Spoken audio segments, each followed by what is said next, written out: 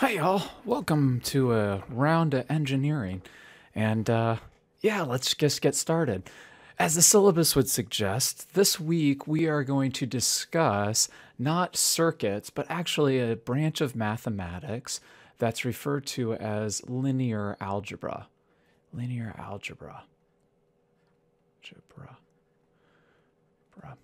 And just to give you kind of where does the name come from, linear algebra studies the behavior of equations, which can be written as a linear combination of variables.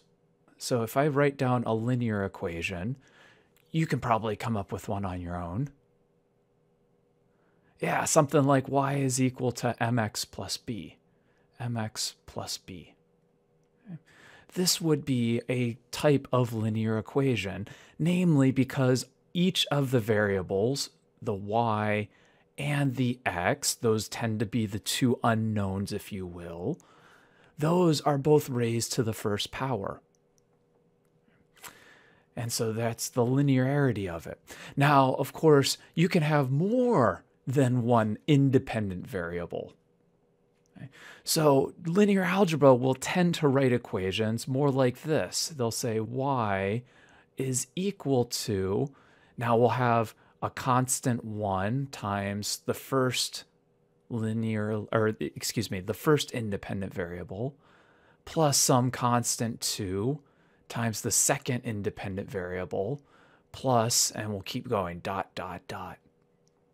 And notice I've written this. This is still considered a linear equation. There are no quadratics or square roots or things raised to the third power. And so usually we'll see this. Of course, this is kind of sloppy. Sometimes you'll see it written as this. The summation from I equals 1 to n of, we'll say, our constant I times xi. And then we'll just use the index I to represent which independent variable. Do I mean x1? Do I mean x2? Et cetera, et cetera. Now that in itself is sort of, I don't know, blasé, boring. Okay?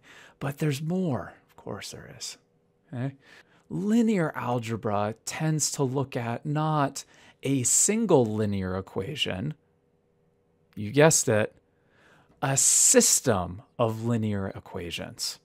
So I've written one here, but say, for example, there is a second equation that I can write. So I'll call this one y1. Perhaps there's two equations that you want to simultaneously solve.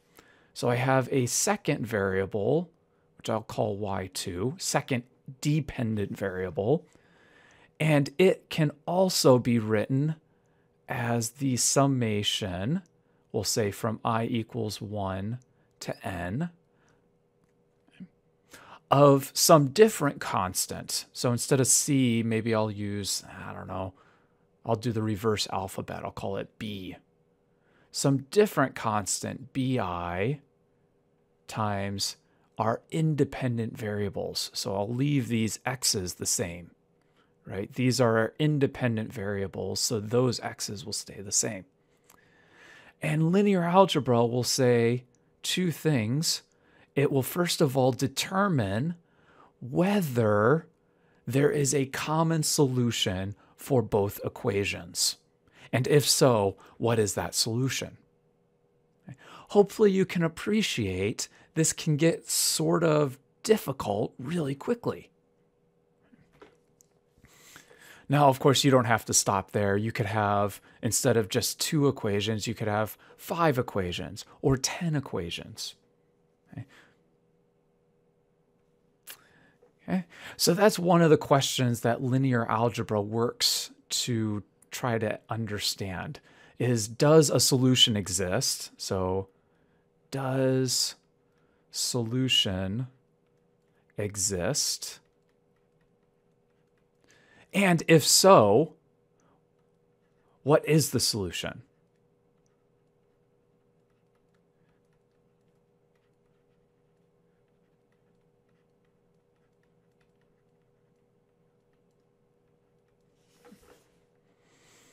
Now here's, zone in for a second.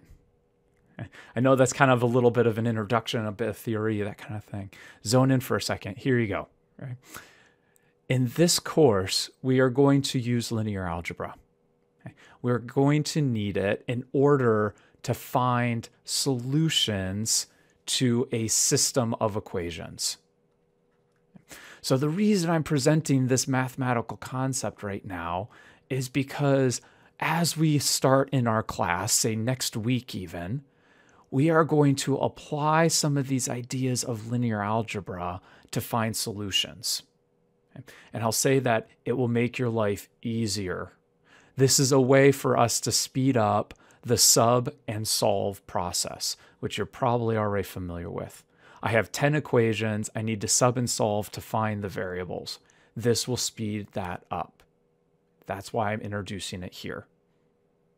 Okay, so I'm trying to make your life easier. The upshot on this, okay, mathematicians really care about figuring out if a solution exists. Okay?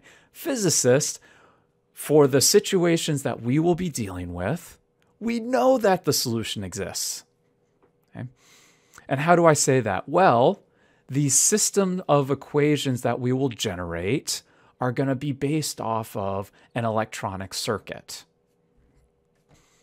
Can you build the electronic circuit? Yes. Okay. The system of equations that we will generate are based on an electronic circuit which we can build. Therefore, a solution must exist. I can build the circuit. Okay. So we are not going to concern ourselves with this first piece. Does a solution exist? Okay. That is not what we will concern ourselves with. If you're interested, I believe you will cover some of this material in Phys 245. If you don't cover it there and you're really jazzed, there are standalone linear algebra classes here at the college. I would have to look up the catalog codes. Okay. So let's go ahead. Let's talk about, I'll first of all go through and talk about how do we find a solution. Okay? And we'll do it from a graphical standpoint, number one, and we'll run through it algebraically as well. So let's go ahead. Let's get an idea about how do we find solutions to linear equations. And I'll do it in the context of a specific example. So here's our example. Let's say for a moment we're dealing with this equation. We'll say, here's one linear equation. We'll say negative 2x plus 5. So I'm going with one dependent variable and one independent variable. And the second one, why don't we go something like y is equal to 5x plus 2. And even though we don't bother ourselves with this, you should probably, we're not going to go through and formally prove it. But if I look at this equation for a moment, does a solution actually exist?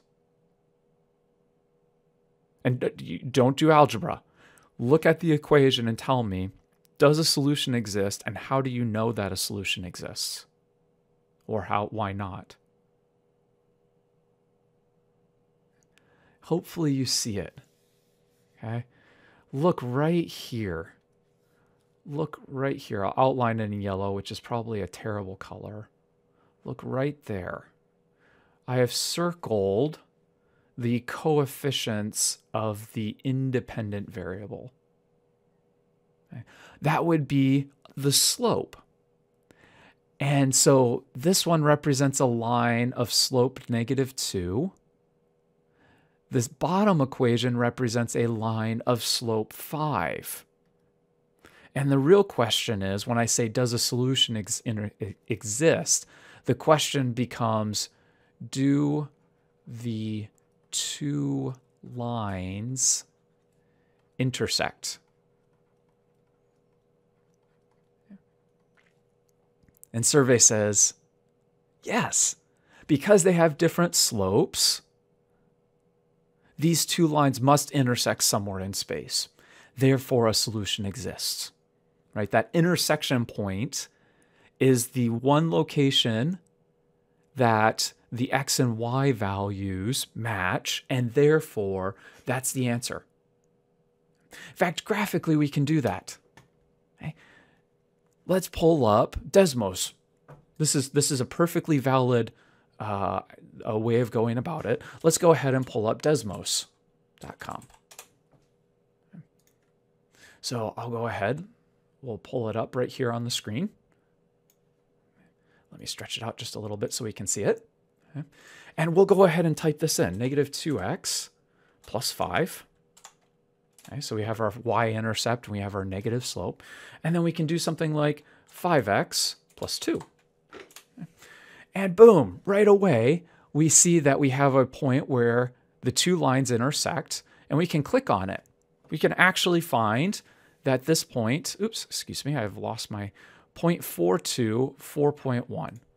So we'll say that x equals 0.42 and y equals 4.1. I think there's a 4 here. So we have graphically solved this system of equations. Boom, you're done. Pretty cool, huh? Of course, if we wanted to do it algebraically, generally the process would be something like sub and solve. I will take the top equation and solve for x, then plug it into the bottom equation. So this was graphically.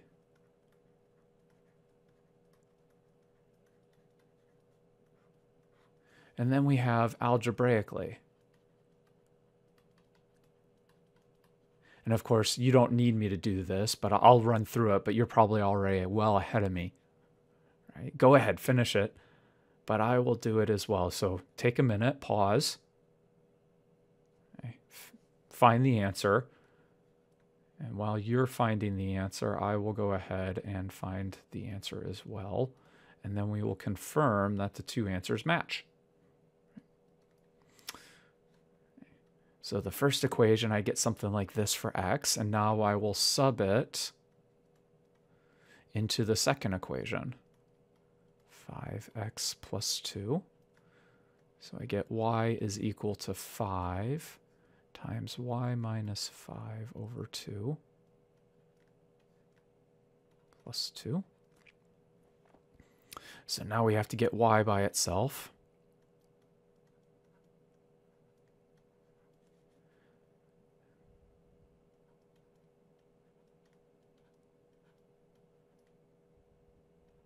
And I'll go ahead and find a common denominator, so I've moved that, okay? And we gotta get it to the other side. So we have something like 7/2 y is equal to 29/2. And that we see that y is something like 29 divided by 7. Okay. We see that it's slightly greater than 4. Of course, we're not done yet. Right? Oh, but wait, there's more. We have to back sub. Now that we have the value of y, we will want to sub back in. So I'll come back up here. We need to sub back in to get our value of x. So we have something like 29 over negative 14. And that's y. And then we have minus 5 and the minus 2. So we have plus, and I'll go ahead and multiply everything by 7. So I get 35, if I could write, we get 35 divided by 14. There we go, equals x. So again, we have this negative 29 over 14, and then we have plus 35 over 14. So we go ahead and work our little magic, and we get something like 6 over 14 equals x. You can see that's a little less than half, or 3/7. And boom. No surprise there.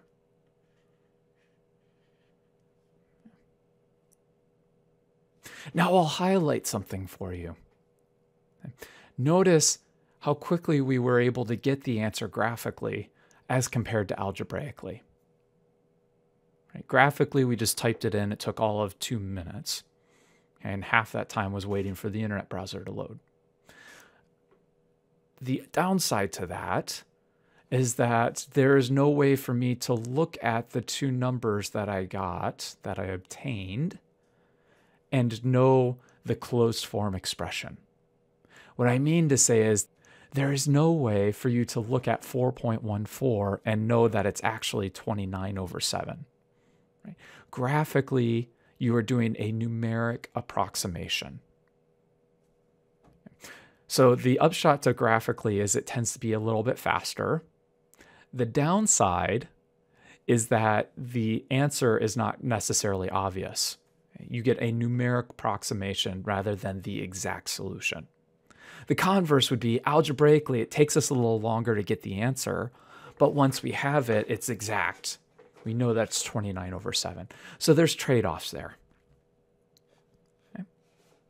And you could probably come up with another trade-off. You ready for it? Yeah, let me give you another example. Okay. And this is the reason why we developed the linear algebra. You say, well, why can't I always use the graphical method? And I'd say, have at it. Okay. If you always want to use the graphical method, okay, good luck. Let me give you another example. Instead of doing a system of 2 equations, you notice we had 2 equations, we had 2 variables, the dependent variable and the independent variable. Let's go ahead and do another example. Okay? And here you go. Let's do 2 independent variables and a dependent variable. Okay? In other words, I'll give you 3 here. We'll say, let's start off with y is equal to 2x1 plus 3x2 plus 1. And we'll go ahead and write down 2 more here. We'll say negative 4x1 plus 2x2. Okay. And the last one we'll say is y is equal to, we'll just call it x1 plus x2. And we'll throw in a minus sign there. Okay. Now, please keep in mind, x1 and x2, these just represent independent variables.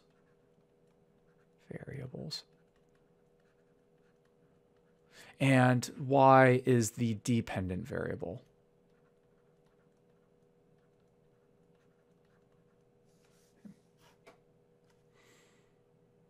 Just to remind you. So there's actually 3 variables here, which is why I've written down 3 equations.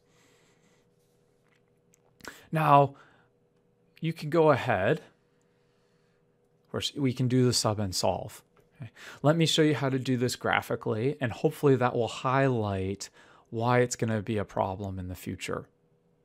Okay. You could probably already see it, actually. Let me ask you this. How many dimensions do I need to graph in order to come up with the solution?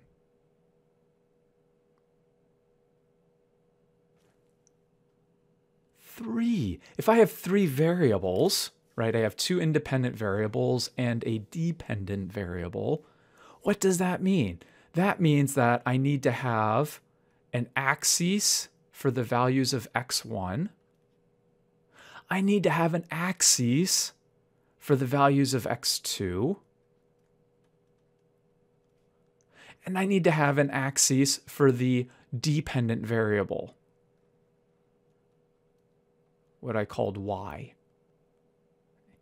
So inherently, if I want to use the graphical method to solve this system of equations, I have to do it in 3D space. One for x1, one axis for x2, and then one axis for the final dependent variable. Okay. Let me go ahead and show you how to do that. Okay. And we'll approximate the solution. Okay. Now, unfortunately, Desmos doesn't do this for us. we have to do something stronger. And so I'm going to open up MATLAB and show you a little bit of kind of key functionalities. This is more of a familiarization, but I want you to know that you can do it and start introducing you to how. Okay, so give me a minute. Let me pull up MATLAB. Okay, thanks for your patience there. So on the screen, I have MATLAB loaded. Okay, and I don't know if you should hopefully start gaining some familiarity with MATLAB. If you haven't already, MATLAB is available to you for free through the college. Okay, so I'll see if I can post the link. There you go. Magic of internet. Okay. So you should be able to click on this link. It will take you to the Hanover College license page. You use your regular Hanover email or your Hanover ID and your password, like your email ID and password. And that should log you in and give you the option of downloading MATLAB. Okay. For those of you that are unfamiliar, this top section is the editor. So I tend to save things as scripts. And so I use the editor so that it can save a series of commands so that I don't have to regenerate them later. Okay. So say you're doing some sort of complicated analysis and you don't want to have to record everything you did. You want to save the command structure. That's what you can do here. On the bottom, this command window, that's where those commands that you write in the editor are executed. So you can think of, okay, well, if I say x is equal to 1, so I want to create a variable x and set its value equal to 1. Okay. So if I do that in the editor and I hit run, you'll notice that it will spit it out in the command line. Excuse me, I have to save it first.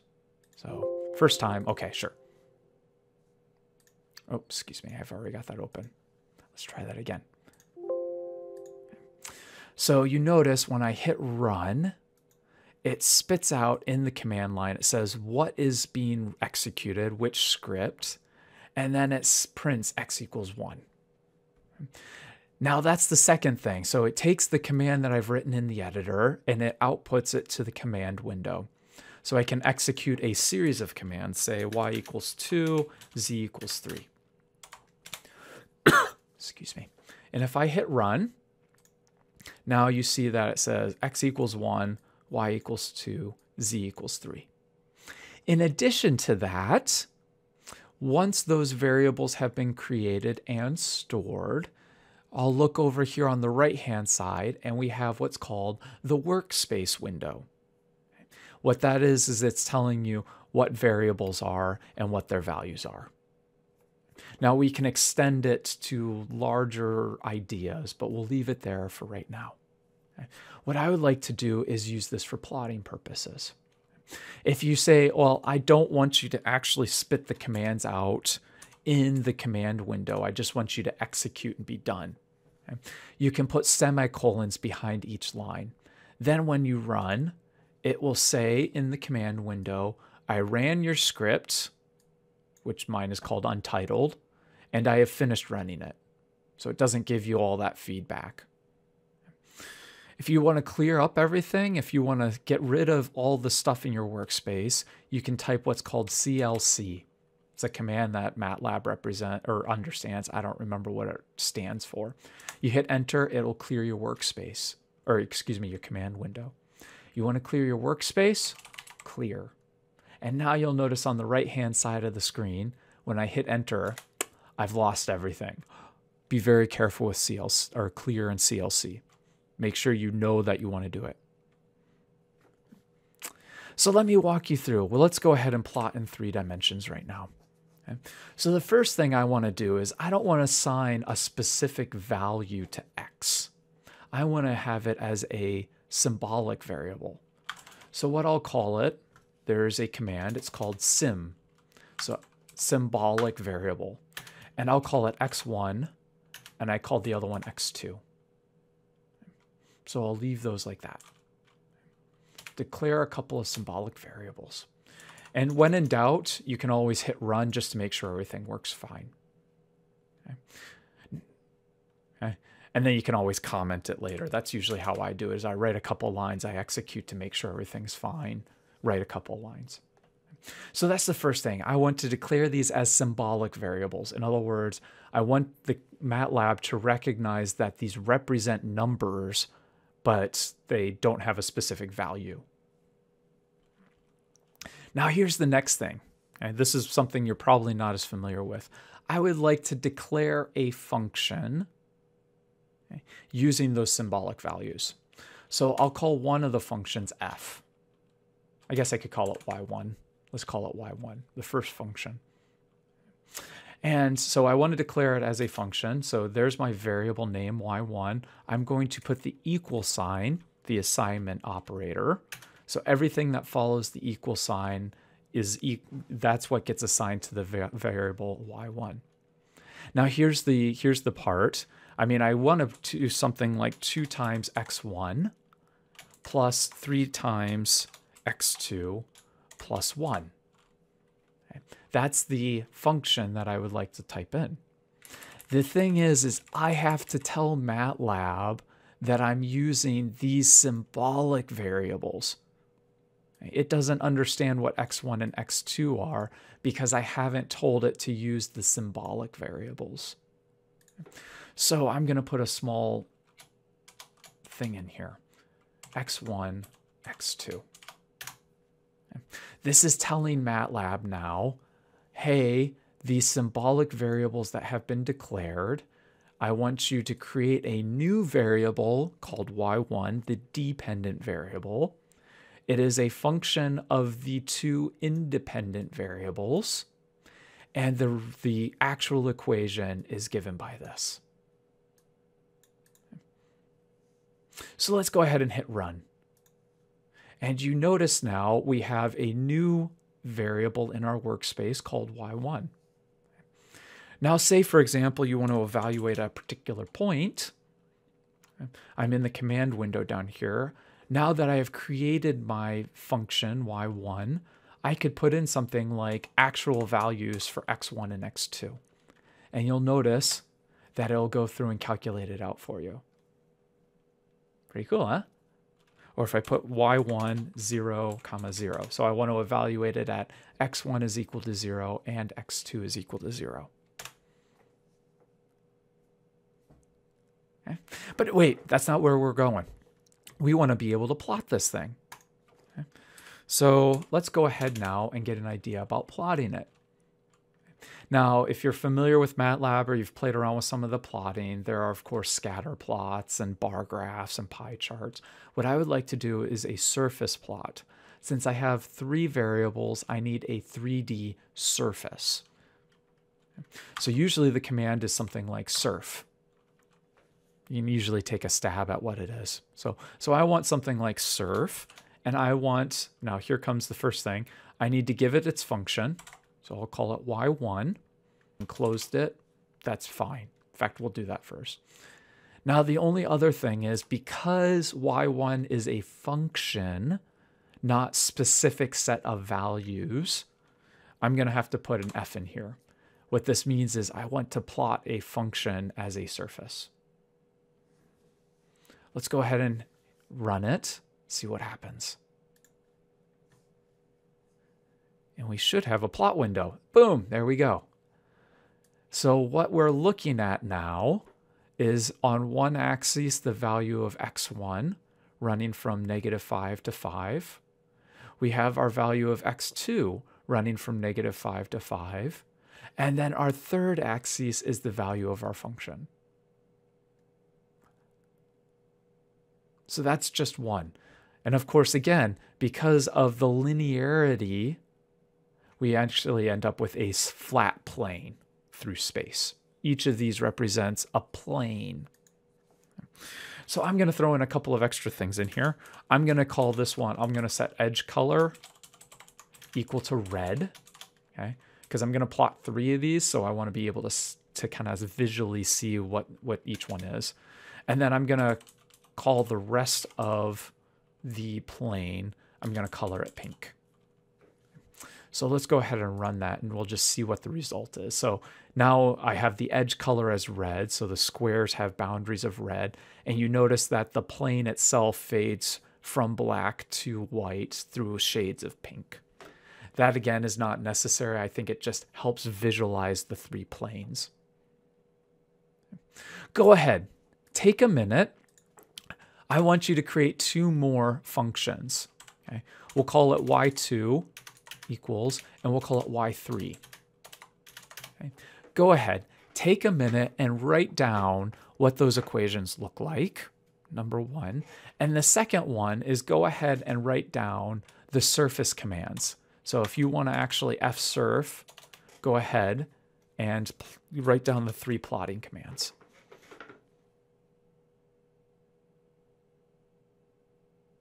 You got it? Good, good, good, good. Here we go. So again, I need to tell MATLAB that y2 is a function of the two independent variables. And then I have to tell it what the functional relationship actually is. Don't forget the negative signs. Or the negative signs, and don't forget the multiplication signs. If you write just 4x1, it interprets that as a variable called 4x1. MATLAB is not smart enough to understand implicit multiplication. So you have to write the multiplication signs in or the parentheses. Okay. Then we have 2 times x2, and we're done. And we'll repeat the same thing for the third one, keeping track of what our equations are. So we have something like x1 plus x2 minus 2. Sweet, huh? Well, let's go ahead, and I will go ahead and write down one of these. We'll call it y2, and I'm going to set the edge color. Let's go ahead and set it red, green, blue. So I'll call that one green. And you'll notice an issue now if you go ahead and plot these.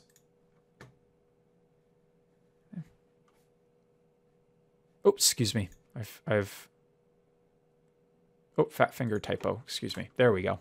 That wasn't the thing that I expected. Okay, here we go. Now we go ahead and run.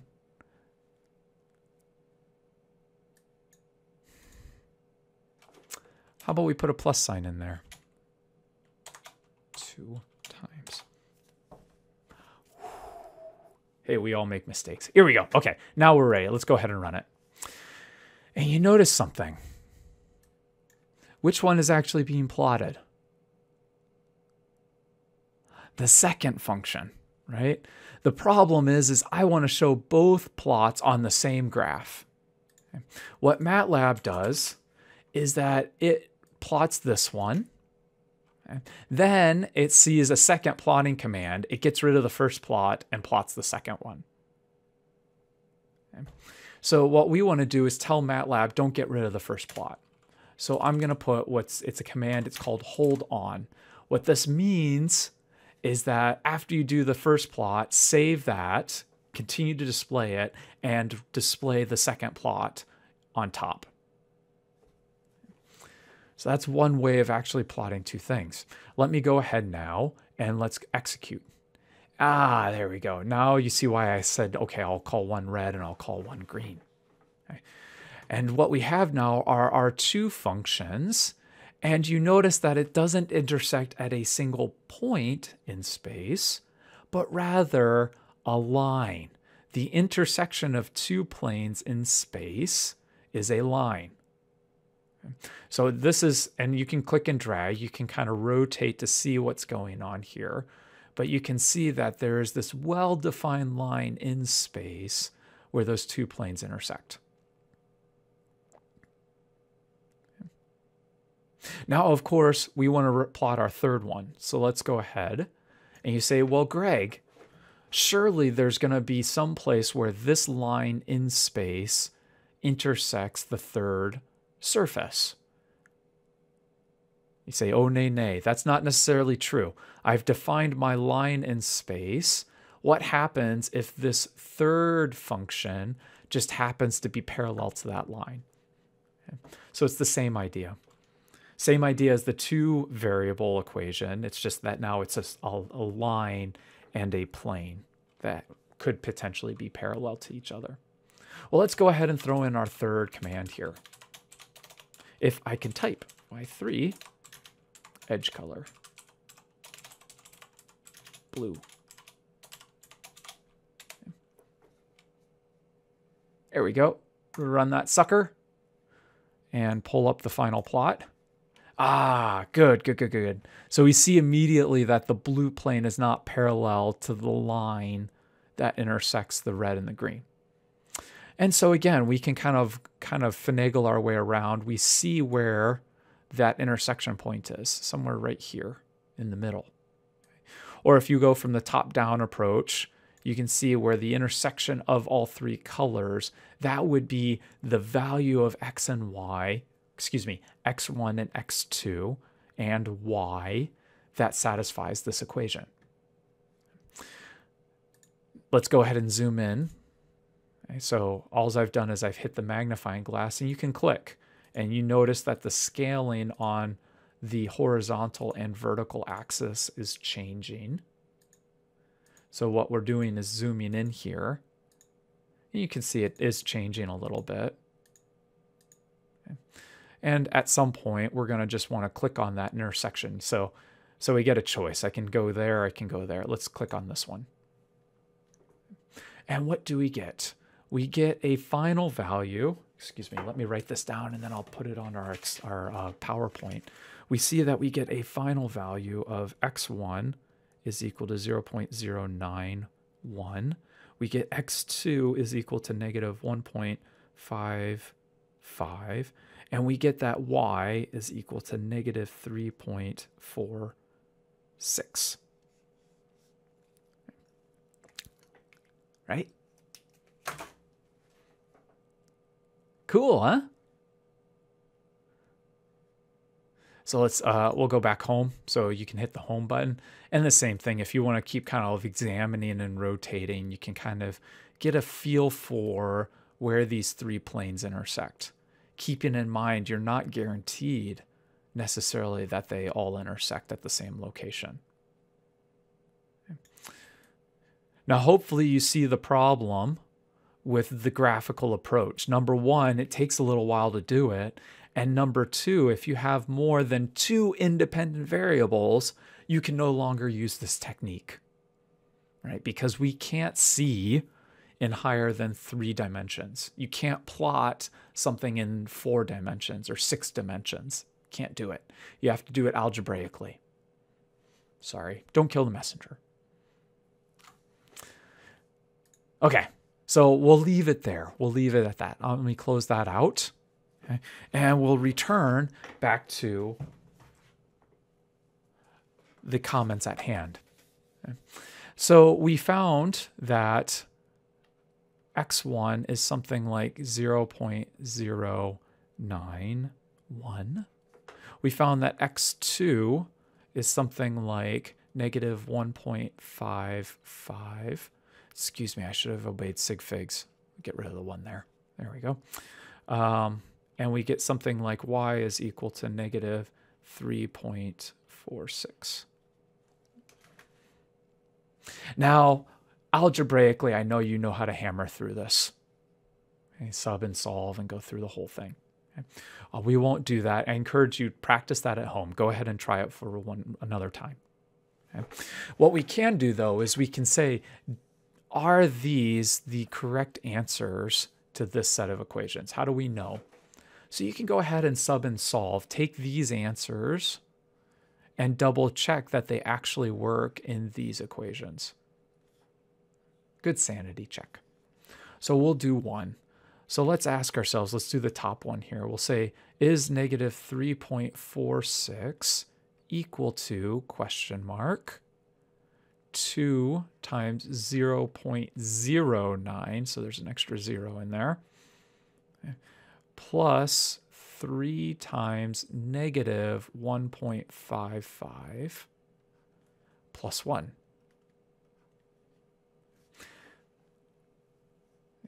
So 3 times 1.55, so 3 times 1.5 is 4.5, plus another 0.15. So this would be something like negative 4.65 plus 1, and this is 0.18.